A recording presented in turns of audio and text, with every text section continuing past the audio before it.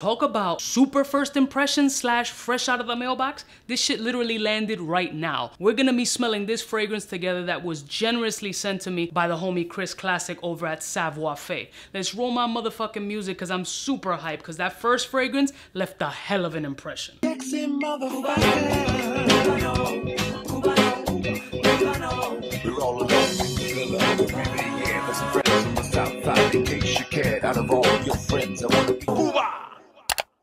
Listen, morning, my beautiful peoples. You know who it is. This is your boy, C to the U to the B to the A. Now, I was super shocked to get this fragrance in my mailbox because I purchased these glasses from his brand. I'm a sunglass whore. If you don't follow my other channel, you would see that I have sunglass reviews and I have maybe over 50, 60 different shades. Now, when I saw he was dropping these affordable lenses on his website, I said, you touching my heartstrings, fam. Let me show you what these shits look like up close because these got these Japanese D to S type vibe that is definitely up my wheelhouse. Check.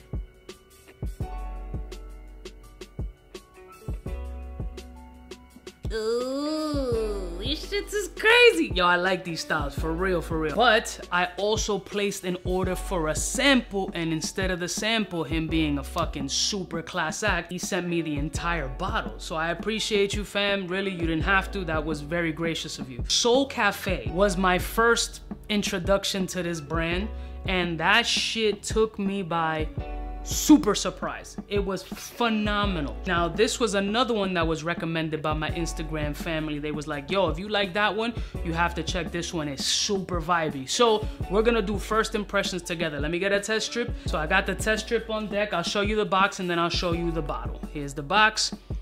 Same as the Soul Cafe joint. You slide out the sleeve. Let's see what the bottle look like. Yeah, same type presentation. Boom, let me pull this shit out. And the fragrance is called Beau Noir. Alright, so let's get to it, man. I haven't looked up any notes. I don't know anything about the fragrance. I literally just bought it from a sample pack because the whole sample pack is still sold out. So this was one that was instantly available for a couple of seconds. So I picked it up, but homie sent me the whole bottle, so mad appreciative. I haven't smelled this. We're gonna smell it together. So let me spray it on the test strip. Alright, here we go. I did 2 sprays. And let's see what we're doing here. Okay, so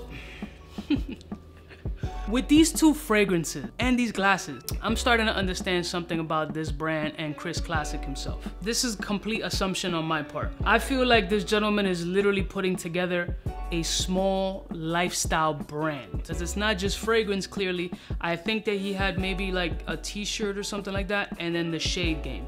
So I think he's going for the lifestyle presentation from head to toe type of full ensemble situation. So you got the beautiful frames that were very cost effective. I believe they were around 50, 60 bucks. And then you have Soul Cafe, which was a jaw-dropping, beautiful fragrance that completely took me by surprise because I didn't think I was gonna like it that much. I'd hoped it'd be good, but I didn't think it would be great. This, on the other hand, completely different from that vibe. It has this focus about it. And it's weird to say, why does a fragrance have some kind of focus? Like, I really feel that the interpretation of what the thought process behind the perfumer and the brand is expressed in this fragrance. This shit is nuts. All right, let me give you the note breakdown because I just found this shit and now things are starting to line up in my head. Patchouli, canna flower, have no idea what it is, private oud, Ceylon, cinnamon bark, cedarwood, eucalyptus, Bakar, musk of Morocco. The Bakar and eucalyptus, very present. That's the herbaceous medicinal type of vibe that I'm getting from this,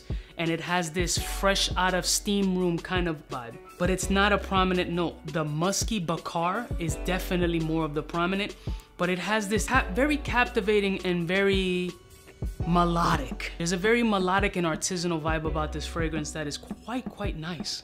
This shit is a fucking vibe, fam. Like, I feel the green and I get the eucalyptus, and for me, eucalyptus, if you tell me eucalyptus fragrance, I'm like, ugh, nah.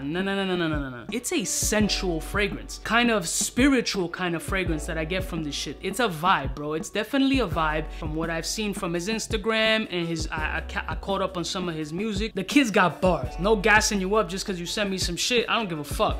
The kid's got bars. The kid's got style. The kid's got bars. Let's keep it all the way 1000. And now the motherfucker know how to make a good fragrance.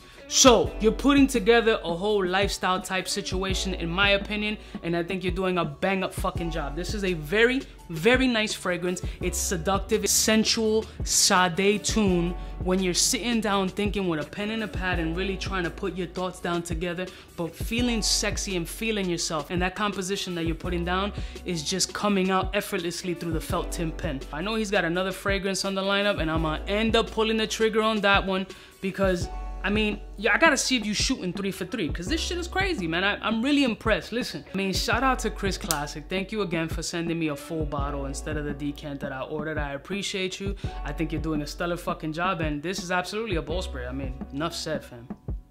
I don't know if it has a mass appeal situation. I feel like this is definitely somebody methodical and just putting that pen to that pad and really focused on some goal-orientated shit.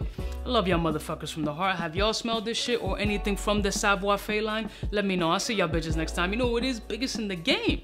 Smooches. Cubaknow, what's fresh? Who's best? Wanna know who's gonna pass the test? Cubaknow. Fly gun holder, money folder, Motorola start tag when it's time to call back. It's nonsense, you never get in. It's nonsense that you would think that you would.